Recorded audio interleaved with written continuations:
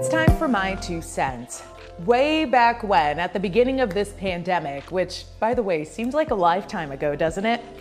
To be exact, on March 31st, I came on here and said we all have to do one thing that's productive during quarantine.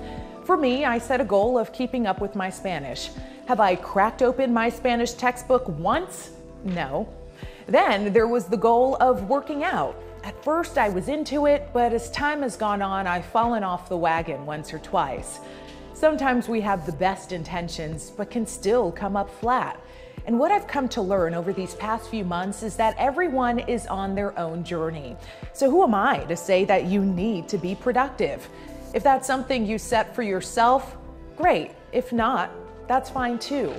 We are collectively going through stressful and traumatic times in our lives. 2020 is one for the history books, and many of us are just trying to stay afloat. So I want to encourage you to give yourself some grace if you failed at something you set your mind to, and realize that if someone hasn't been productive, however you understand that to be, it's really not our business. Form your own opinion. That's just my 2 cents.